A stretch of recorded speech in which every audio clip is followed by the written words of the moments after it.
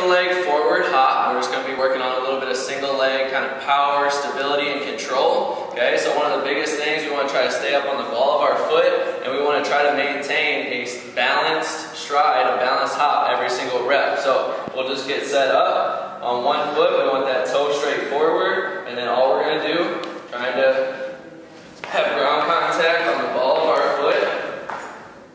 Same hop all the way down, and then we'll come back, other leg, ball of the foot, same hop, all the way back. However many reps or whatever distance that you need to go through, continue that out for the sets.